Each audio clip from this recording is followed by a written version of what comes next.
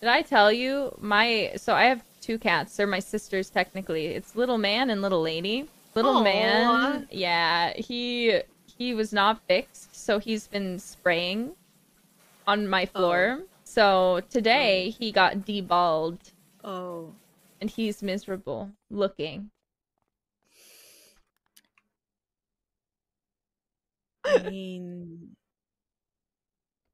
my my condolences to him. It's pretty sad when Yeah, I feel bad for him. it's like, hey, you got no balls, you're not so ballsy, and then it's gonna really hurt them. Yeah. Well, we warned him though. We told him, we said, "Little man, if you pee on the floor one more time, you're losing your balls." And he did it anyway. So, But then again, you didn't really explain it to him in his own language. I've meowed at him many times. If you think about it, isn't it kind of messed up though? Let's say, do you speak Spanish? No. Let's say, like, you knew this person who only spoke Spanish and you guys don't understand each other, and you tell him in English that, oh, if you don't if you don't stop peeing around the house, I'm going to fix you, like, no balls. And then he doesn't understand what you're talking about, and then it's like, ¿Quieres? And then just goes to get his balls removed. That's really, that's really messed up if you think about it. Like, just because I mean, just because it's an animal, it's fine, but when you, like, replace it with a human, it's kind of messed up. Yeah, super fucked up. But I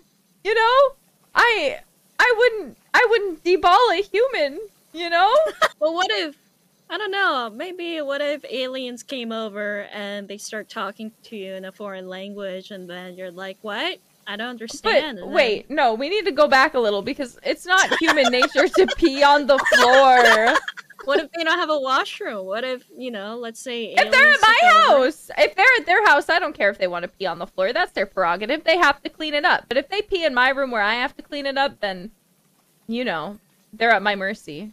So you're going to fix it? No, if it's a person, I'll probably just end their life because I'm like, you can't exist in society. You can't stop peeing on the floor of somebody else's house, meaning you can't control yourself. So it's over for you. Sorry, buddy. Really? Why would you do that? Don't you think it would be even more painful to leave them alive?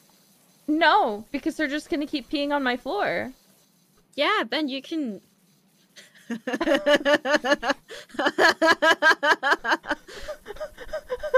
I'm scared.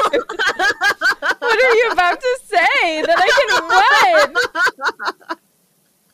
No, I'm just saying, like, every time, like, they don't get their problem fixed, first you take away their balls, and then if they really don't learn their lesson then, they'll have another reason to say, get this, and then it'll be over. It'll be over for them. I guess.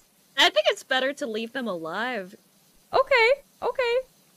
What an interesting conversation. Thank you. I'm sorry I brought this up.